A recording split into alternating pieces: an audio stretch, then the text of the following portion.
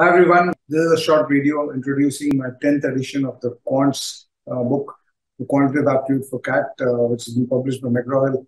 McGraw-Hill has been somebody who's been a partner with me, not just for my writing career, but also as a student. Not just me, my entire generation learned from McGraw-Hill books, whether it was during my +2 courses or during my engineering courses, when I did my engineering, etc. It's been a privilege to be associated with McGraw-Hill for the last 20 odd years, with my books and the multiple editions of my books.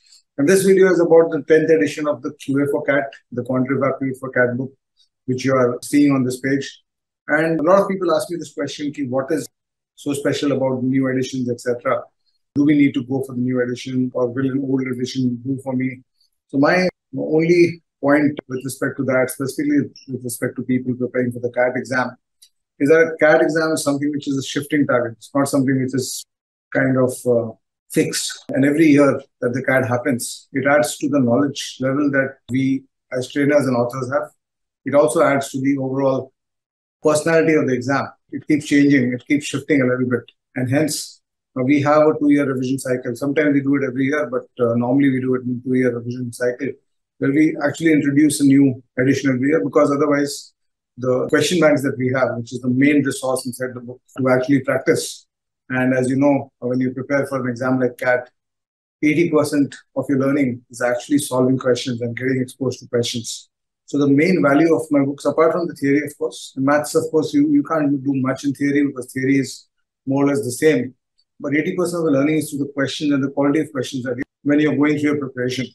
And since most of you use my books during the starting phase of your preparation, before you go for mock tests, etc., my advice is always that you should always try to get the most updated question bank for the current CAT.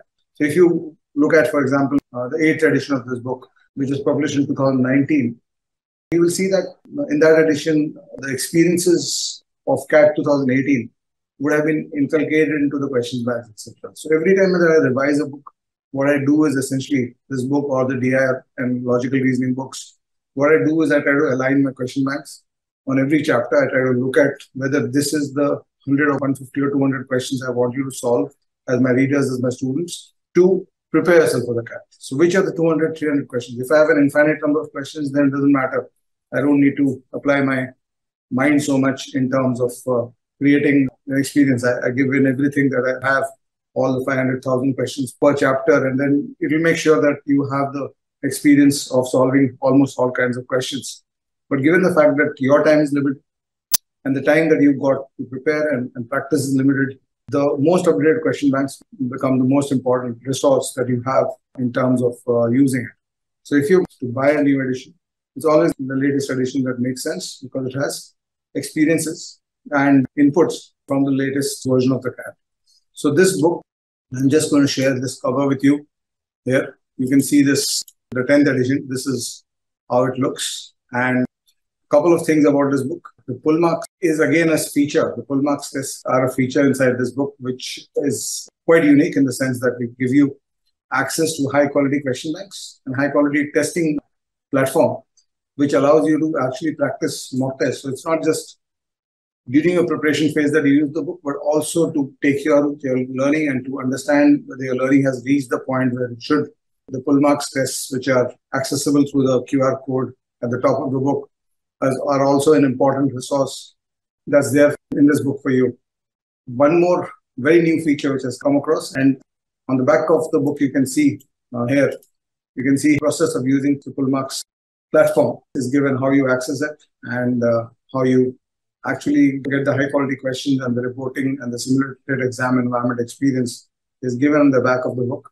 A very important aspect for us authors and the publishing industry in general is the transparency app, which is part of the back cover of the book now.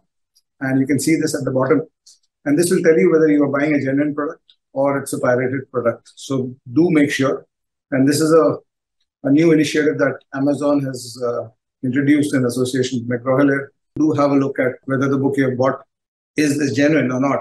And if in case it's a pirated book, please take the immediate steps of returning it, registering a complaint wherever it is. So that's about it. And one last thing before I wind up here, you can actually use this QR code in order to look at my books on Amazon and actually buy them from there.